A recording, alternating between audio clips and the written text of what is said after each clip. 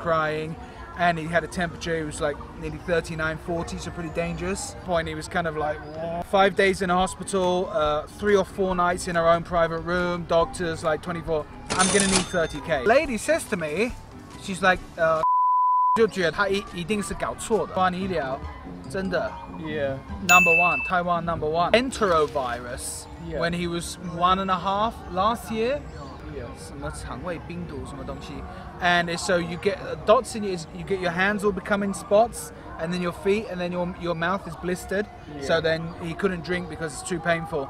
So we had to take him to the hospital, and by that point he was kind of like, what? He hadn't drank, he was dehydrated, and he couldn't eat, so he was hungry, so he was crying, and he had a temperature. It was like nearly 39, 40, so pretty dangerous. So we get straight to the hospital, and they're like, okay, this is serious. Straight into the hospital. They had to put a drip in him, you know? Yeah. To put the fluids into his body. And then straight away, he was in there. We were there for two days in the hospital ward, and then he got his own room. So we had our own room in the hospital where you could like shower, and the nurses and the doctors were all looking after him.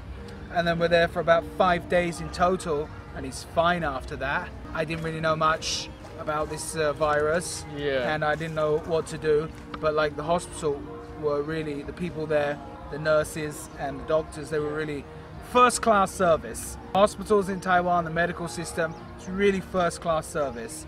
They fixed my son up really well, looked after him, cared for him, and then he was fine. That day my wife said, take some cash, you can't pay by card, get some cash out.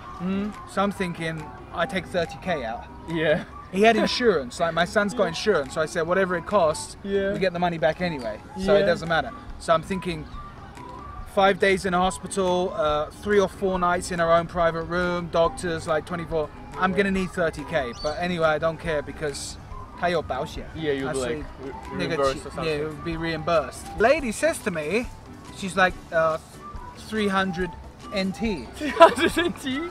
我就觉得，我就想，他一定是搞错的。Like 600,000 maybe. 对，所以我再问他一下，我说小姐，你有没有搞错？是多少钱？他说300块。Wow. So amazing. My car parking was like 600 for the car park. Car in and out of the hospital because like my wife came parked the car, and then I went home on the scooter, and then she came and back, and says like it's maybe even more, maybe 1,000 for parking for like the 4 or 5 days. The hospital's 300. Wow. Plus then we had insurance as well, so that was all covered. Amazing. So my wife called. My wife's Taiwanese. She was like, oh, 那个多少钱? I was like 300. So 300怎么可能? She's like, 你要跟他们确认一下吗? I was like, 没有，我有跟他们确认。他说300而已。他说好。I left the hospital. I felt like a thief or something. You know? I felt like I'm stealing something from the country. 那个是公家的钱，我是一个小偷还是什么东西？所以我就偷偷离开那个医院。Wow. This is really cheap. So 300.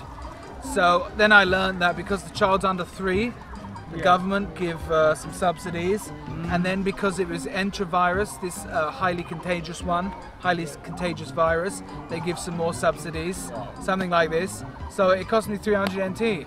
My child was fixed, and that was it. So I was like super happy, and I was like Taiwan医疗真的 #1, Taiwan #1. I heard a lot of stories actually. Taiwanese healthcare system is really brilliant. In comparison to most countries, it's really brilliant. Oh, in England, man, like it's free in England. It's free, everything's free. Okay. No health card, just free. But you're gonna be like laying outside on the road for like 1 week. My wife, my brother's wife went there. They have 5 children. When the baby was sick, oh man, she told me the story. It's horrible. She's waiting there for like 15 hours before someone could see the baby, you know. Oh Baby's quite sick. There's like, sorry, there's no doctors. 15 hours? Yeah, 15 hours in the waiting room. There's no doctors to see you. We've only got 1 doctor for the whole hospital, and she's there all day. England's good, like small things like you break an arm or something, but like if you need something in maybe like that, an emergency or a child sick, especially at the weekend or something, very bad, my friend, very bad. Oh my lord. How are you thinking of it? This is where I just put all my trust into the Anxious? Yeah, a little bit. See you later. E by Joseph Kwai for a surgery to remove lipoma from my head. Can't believe how cheap it is. I feel like I've made a mistake. Is that true? No, it's no mistakes. I like this part. Today is my first time in 16 years going under the knife. Wow. Okay, so while we're waiting for the call from the operating room, we've come to take a rest in a local coffee shop. But as I mentioned earlier, I'm sure a lot of you are dying to know what the surgery is actually for. I've been getting some health checks recently on a couple of symptoms that have been showing up with my nervous system. A few weeks ago, I was recommended to have a CT scan on my brain to see if I can find any problems, and the doctor found a small tumor, not inside my brain, but on the outside of my skull, underneath the skin, known as a lipoma. A lipoma is a benign tumor that could become cancerous, probably wouldn't, but the location of the lipoma is right on the top of my head, right in my hairline. And while editing a few videos recently, I've noticed that it started to become more apparent, more evident, probably because my hairline is going further and further back across my head. So while the doctor explained that it probably won't cause many problems in future, he did give me the option of having it removed. So I took the option of having it removed, and that's what we're doing today. Oh, 好，你好。要跟陈宏基院长约手术。好。那你现在可以过来吗？好 ，OK， 几点？你现在可以慢慢过来，那你如果过来的话，还没到点，我就等一下。好，谢谢，拜拜。拜。Rightio, the waiting is over. We were just in Louisa Coffee when we got a phone call from the hospital inviting us in to start the process of the surgery. So we're heading back into the Lifu building, and yeah, the nerves are starting to build a little bit now. I've been distancing myself a little bit from it. Now it's time. 哪里要手术？在草路上。好，那我们先进来换衣服。全部要 check。对，你进来，我跟你说。等一下换好衣服，这边坐着等一下哈。好。Oh my god, how can that? I am feeling pretty nervous. Probably the most nerve-wracking thing is that my is going to pop out of this thing. Someone's probably died wearing it. Yeah. I was thinking of it. This is where I just put all my trust into the doctor. But what if he's having a bad day? If he had an argument with his wife last night, or he got drunk, or he has a hangover, I just have to trust that he's in good condition. Was she? Could be she. Are you crying? Your eyes? Are we in Jimmy or Hannah? Anxious? Yeah, a little bit. Let me check you on the bed. Yeah, we need to check it's the right thing. We're not going to cut off my leg or cut off my balls. Yeah. But it wasn't until the nurse came in and asked me to sign the medical disclaimer that things really started to ramp up in seriousness. But soon enough, the nurse came to take me to the operating theatre, so I said my goodbyes to my friend. Bye bye. See you later.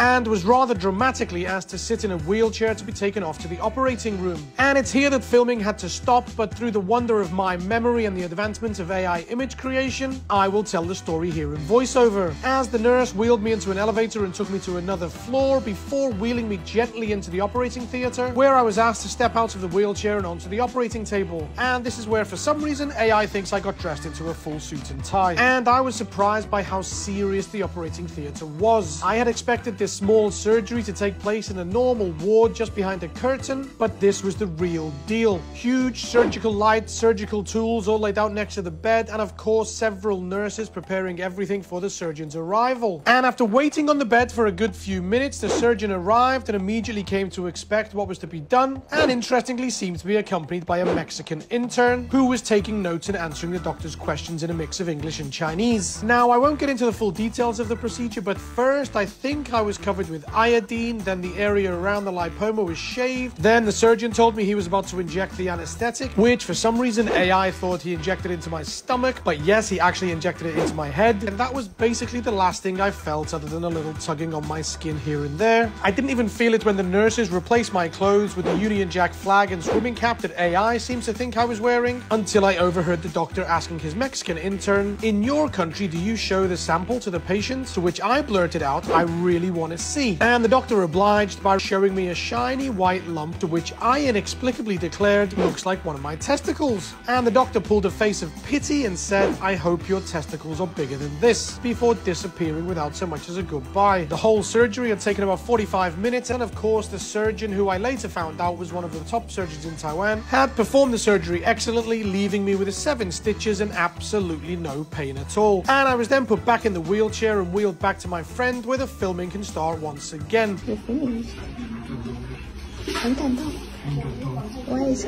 And yes, I did feel really emotional, which I'll explain more in detail later, but basically being so helpless and also so well looked after, it caught up with me, and I was fighting the urge not to hug the nurse and thank him and all the other staff for taking such good care of me. And perhaps a little part of me was thinking back to 11 years ago when they had done the same thing for William in the very same building. But anyway, back to the video, and time to see how much this perfectly performed surgery was going to cost me using Taiwan's national health insurance system.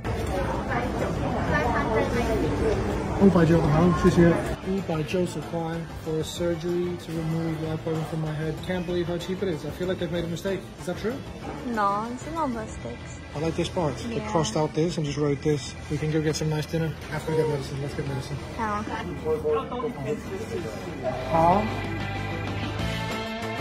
Okay, and just like that, my first time going under the knife here in Taiwan is over.